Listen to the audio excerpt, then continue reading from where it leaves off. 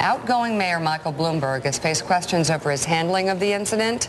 I wonder what you guys think of this. The Wall Street Journal reporting he was golfing in Bermuda at the time of the crash and didn't leave the course until at least 1 p.m. local time. Yesterday, he visited victims in the hospital and said he was briefed for about 30 minutes right after the accident. The New York Daily News quotes the mayor as saying, "What can I do? I'm not a professional firefighter or police officer. Nothing I can do. All I can do is make sure that the right people from New York City, our police commissioner, our fire commissioner, and emergency management commissioner are there." John Meacham, they want the mayor there, do they not?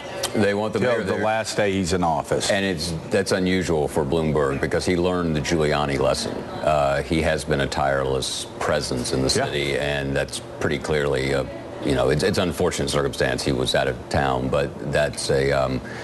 Those people who know Bloomberg know that statement comes straight from the heart, what he said, because he is there's a core there. There's a clinical core to Bloomberg. It's not a mistake or a coincidence that his company is built on data.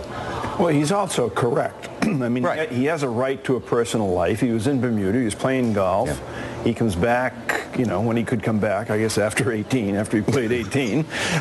but 6 years what could he do?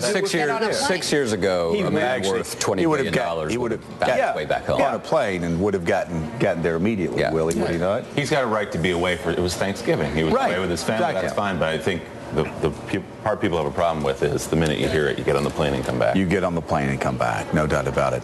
Mika, another story in the news today. Yeah.